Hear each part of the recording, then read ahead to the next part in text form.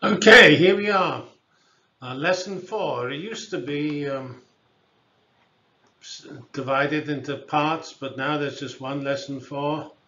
And you need to go to the 2008 lectures 4A and 4B, which have more details which are being removed in this set here because things are changing. And we're looking at trends. These trends are changing.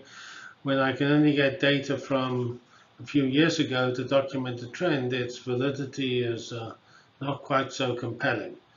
Anyway, this has various things from industry, technology, and consumer. Okay, here we have a plot of sometimes called Moore's law, which effectively tells us the cost per a million transistors, $500 in 1990 to 5 cents now, a factor of 10,000. And you can either get, this either becomes new performance or actually typically more smaller devices. And that's actually what's driving the edge a lot. This drives multi-core on the server because you just keep the same physical footprint, you just put more and more cores into it. And on the edge, well, now you have very powerful computers you can put on the edge because you can get a million transistors in a very small form factor, or actually what. So as I say, around 2008, the clock speed leveled off, and now the feature size improvement, which is still giving us some improvement here, is also leveling off.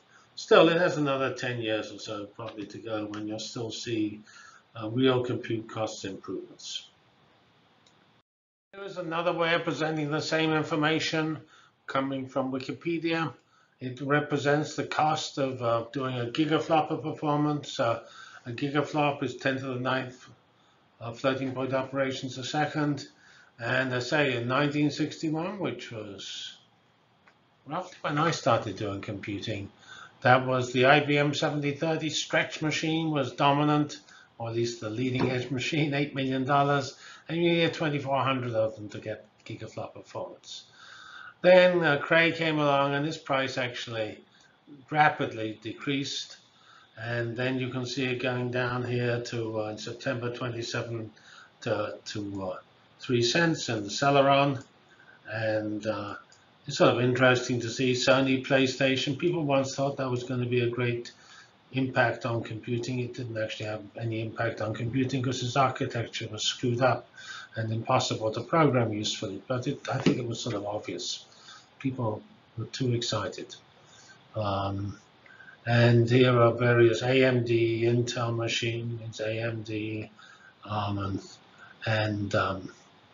so here's the Wehrboth Costa, which was an important development. All right, so this just represents the same data which you often see on graphs, but presented as a table, which makes it maybe a little more interesting. Okay, here's a special slide from 2018 Internet Trends, which partly includes the information in the previous slide. This is the calculations per second from the major computer for $1,000 worth of computers. And over here is the same thing for storage. Here we have the price to store, price per gigabytes dropping drastically. And here we have the hard drive capacity.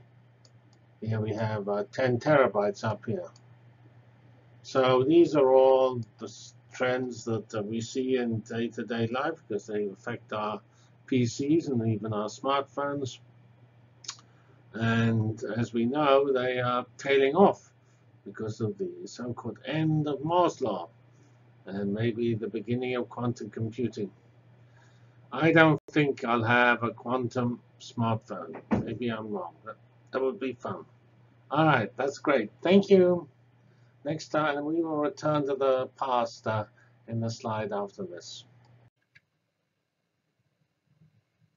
Here is the same thing for storage. And storage is actually decreased more than computing. Remember, computing went from this cost here roughly down to 0.05. So storage is actually is getting cheaper, slightly faster than computing, although there is actually a slight change in slope around here, and the slope is decreased, and so probably slopes are similar. But 38% annually is pretty impressive. I remember, thinking of buying large storage systems around there. That would, in some sense, been a mistake. Investing in storage is not an easy thing to do, given this drastic change in cost. Anything you buy is sort of out of date.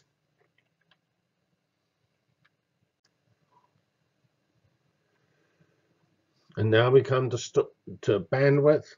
This is only decreasing 27% every year, the cost of bandwidth. This actually looks a bigger effect because this difference here is less than a factor of 100.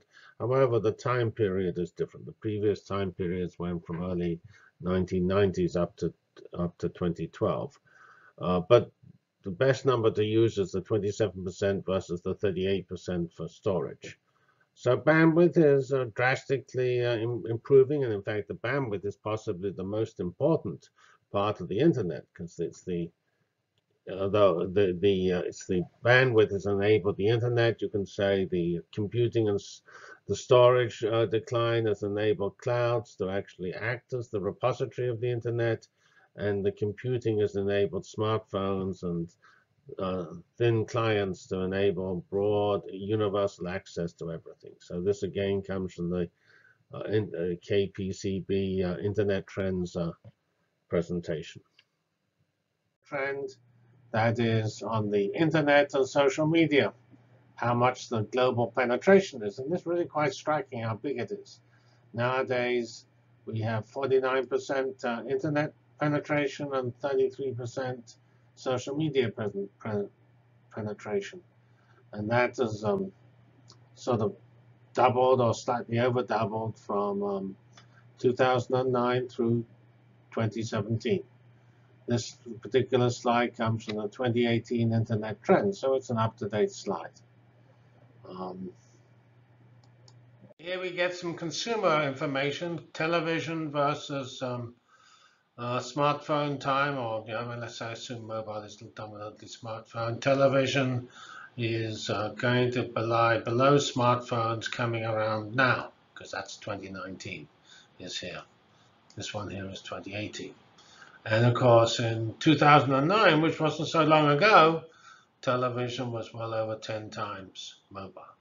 So that's a very fast shift. And there are other graphs we have which shows that the current changes we're seeing are much faster than previous changes.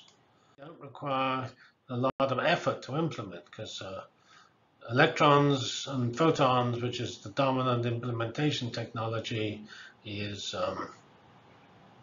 not terribly difficult to implement.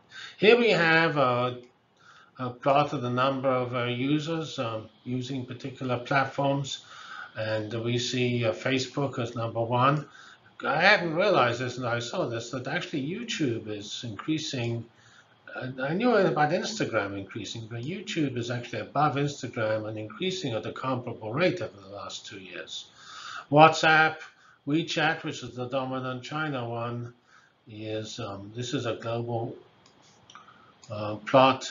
Facebook Messenger, Snapchat, Pinterest, and Twitch. These are all Twitter.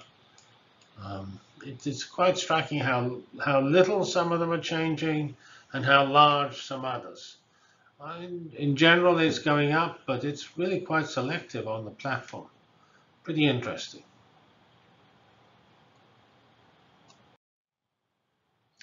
Here is another sort of blancmange, or whatever you want to call it, of social media statistics. Here's Facebook, active daily users by geography. Look at it, just marching up there. It's increasing seemingly quite fast. 500 in Q2 19 and a mere 280 in Q1 50. So pretty fast. And of course, there's an increase in all areas. Is US and Canada. That's pretty flat. Europe is going up Asia Pacific, of course, is where most of the increase is, and also the rest of the world. We could look at YouTube, which we saw was going up. It's actually, maybe this is keeping Google alive and allowing it to waste $1 billion a year on AI research. It's ad revenue, which of course the AI researchers in YouTube, they build the recommender engines that actually allow YouTube to keep their customers happy. So the investment in AI by Google is not trivially wasted. It does go into Google products. And here we have another plot of the similar type, monthly active users as a function here of 2019, as a function of platform, showing LinkedIn, Pinterest, Snapchat, Twitter. It is astonishing to me, given how many, the notorious nature of Twitter, that it gets so few users. I must admit, I don't use it. I find it, actually, I don't use Facebook or Twitter. I find them very difficult to find any substance there. The comments are all hundreds of people saying +1 or equivalent or yes or smiley face to announcements about people eating pizza and things. I find it not so interesting, but maybe I'm screwed up. Anyway, this just points out the continual thriving nature of social media. This is a sort of interesting chart. All right, we're doing constant dollars, and we take the first 20 years of a technology. So the first technology is radio, which must be 1926. The next technology is TV, which is presumably sometimes after the war, Second World War. And the third technology is internet. They don't actually tell you when they put the start, but internet is actually now about 20 years old. So that probably started in the checking in 1995. So anyway, you can just look at how fast advertising expenditure has risen. And you will see that internet has risen much faster in 20 years than the radio did and the television did. We're showing that internet-based media has grown much faster than the previous media revolutions. So that's sort of an interesting comment, both on the well, it's an interesting comment on how the internet media revolution is sort of different from previous revolutions. It's a much more intense revolution because it's been driven by such total changes in the way we do things. Okay, here is a graph to prove that not everything goes up. The number of smartphone shipments is actually declining at the moment. That's actually been well publicized with articles about the future of Apple, because Apple is moving. The Apple Watch is soaring.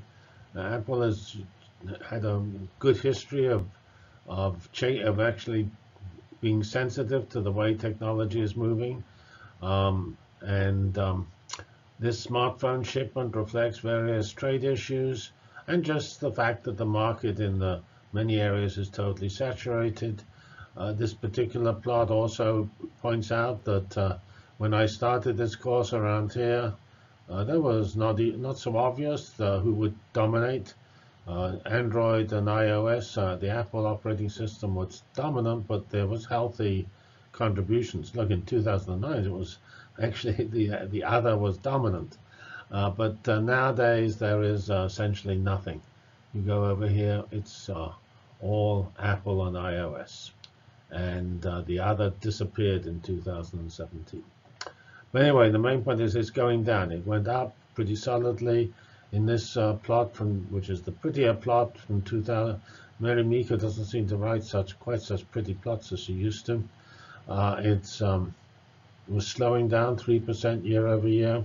Now it's -4% in the latest release for the 2018 shipments.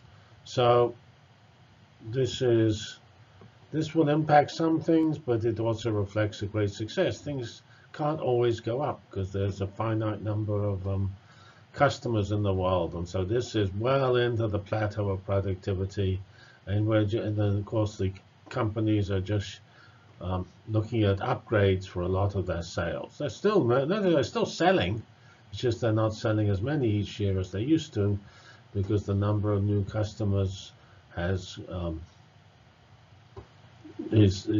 lowering, and possibly more important, these phones are so good, it's not so clear until the battery runs out or you crack the screen why you would actually upgrade a modern smartphone. They're really very good, and the improvements from year to year are not so great. So let's move on. Thank you. Yeah.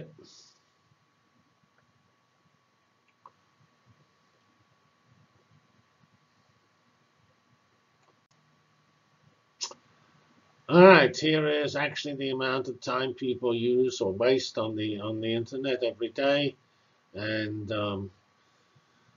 that is growing. This is hours per day, and it turns out that the typical adult user spends 5.6 hours per day on the internet, of which over 3 are on mobile, 2 are at the desktop, and 0.4 are on something else. Like kiosks or something like that. So it's actually quite striking that so much is mobile, because you would think anybody who was in the business would not be on mobile. They'll be in the 2.2 desktop/laptop.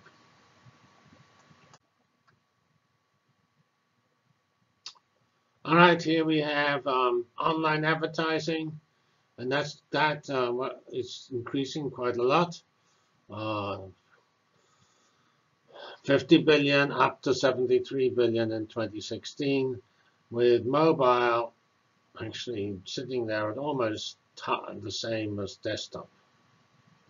Actually, mobile even looks a bit bigger, whereas in 2015, clearly 2015 mobile is significantly smaller than desktop. So there's been a dramatic switch. The desktop has gone down a little, and the mobile has gone up enormously. And of course, over here, desktop was just all there was. And, well, it has gone from 23 billion on the desktop to maybe 35, 36 billion now. So it's gone up from 2009 to 2016, but not nearly as much as the mobile, which has gone from 0 essentially in 2009, even though, of course, cell phones existed, but they weren't smartphones in those days. And now it's a huge amount of smartphone advertising.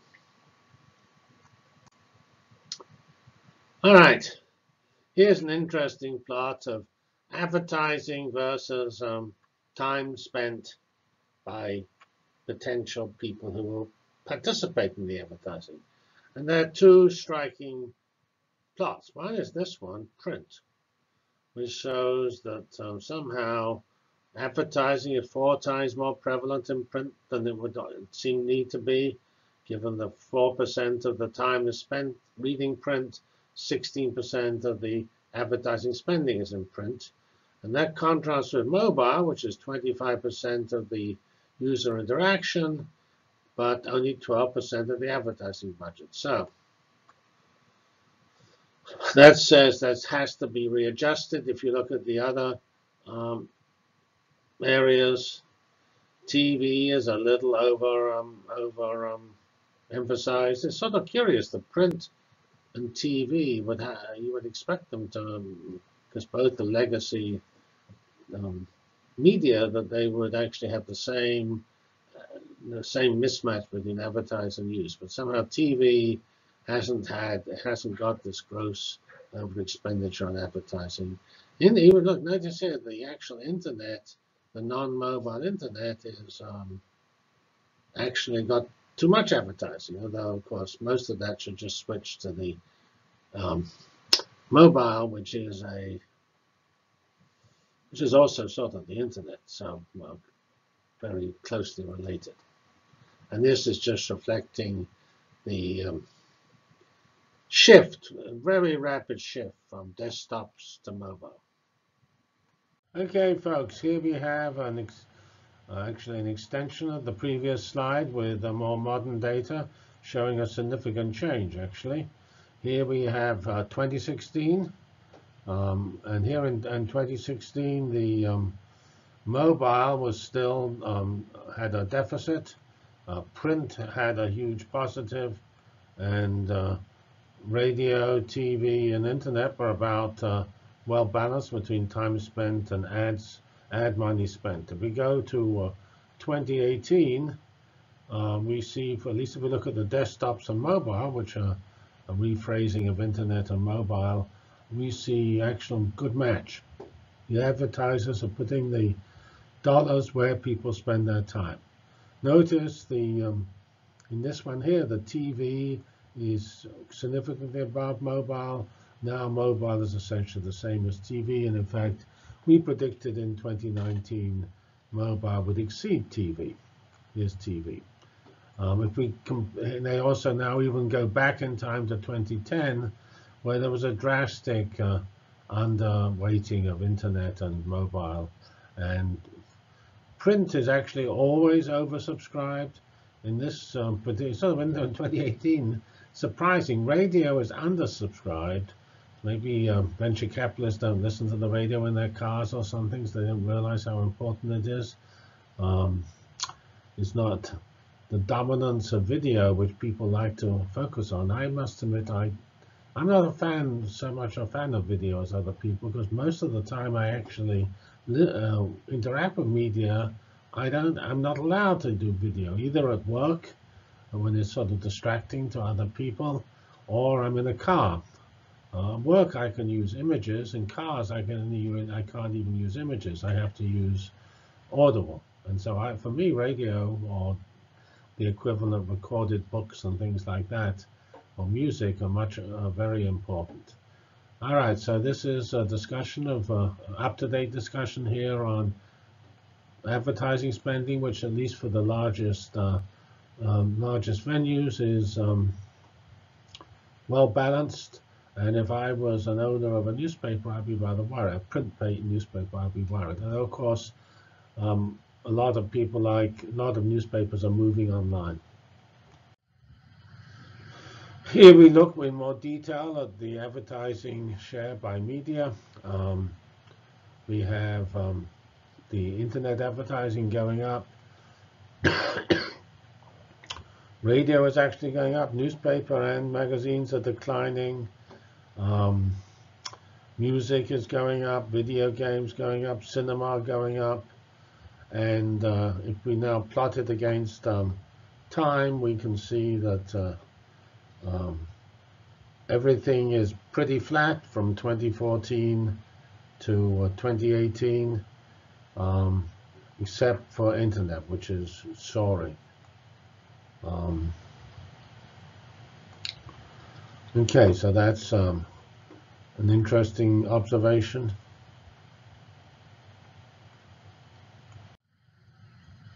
Here we have another set of statistics measuring how the users are interacting with the internet. We have the global internet users up to 2016, and here we have an update, which is not quite the same format, to 2018. This is the trouble I have with this field. You can't get the same plot later on as you did early, because they changed the way they present it. And if you look here, you'll see US doesn't have many non-internet users, nor does Japan. Japan is saturated. Even Russia, Germany, of course, is saturated. United Kingdom is totally saturated. China is over 50% utilized. Internet enabled, and so we're really we're making good progress in presenting the internet to the world. And here is the growth of the internet users flat at about 10% in year-to-year growth in 2016. Here is actually the internet penetration, the third plot here, at 51%. I say more than half of humanity is online. That's nice.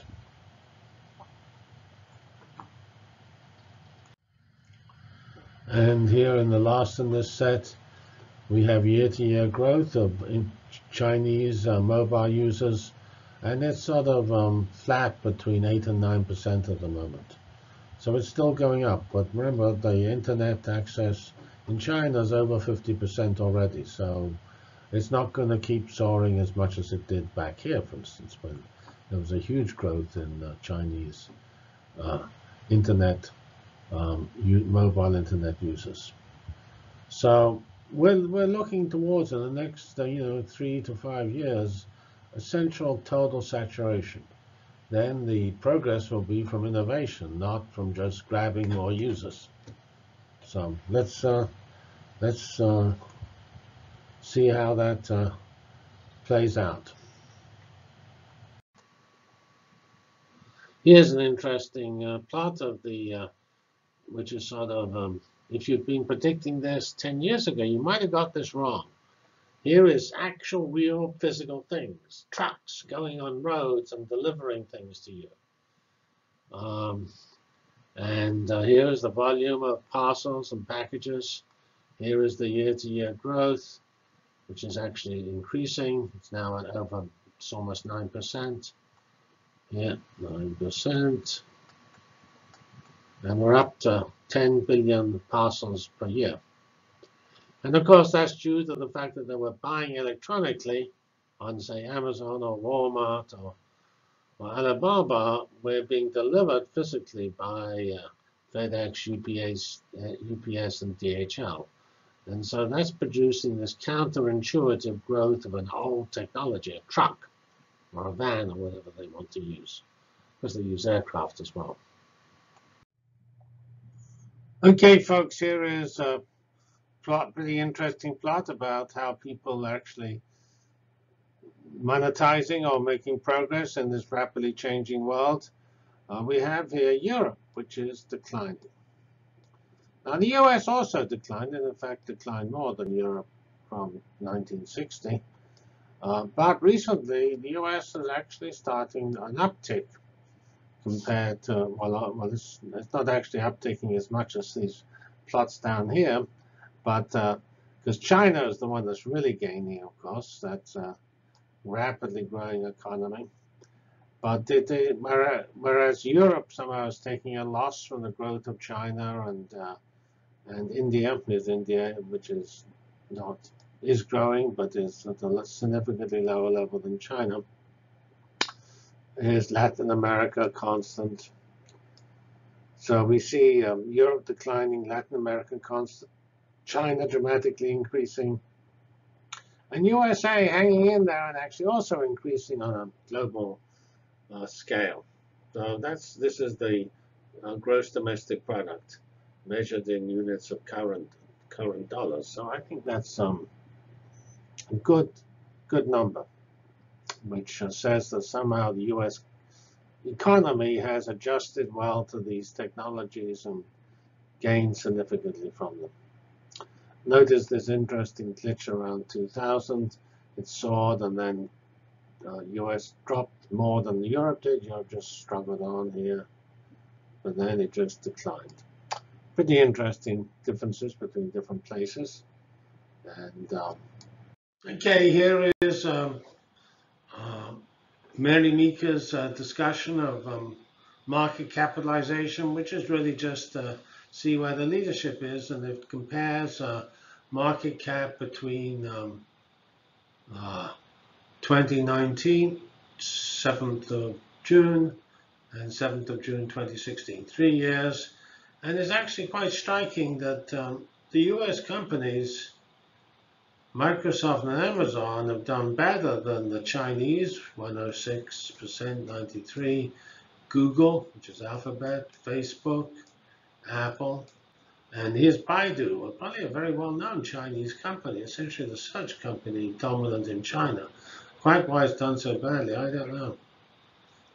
As far as I know, it still is the dominant Chinese search company and has pretty reasonable things. Here's one which has a little bit of controversy with the leadership, JD.com, Xiaomi had just come in, We can see various. Shopify is a famous company. It effectively offers online shopping support for the long tail of online shopping merchants, small people, small business online shopping. Netflix, of course, has gone up a lot. Even Adobe, PayPal, Salesforce. Things like Booking.com are struggling because there's not, I mean, somehow there's probably not such a huge expansion in the online hotel business. But still, this gives you a pretty interesting, I mean, the overall top 30 has gone up a factor of 100%. But it's pretty varied about how it's spread out.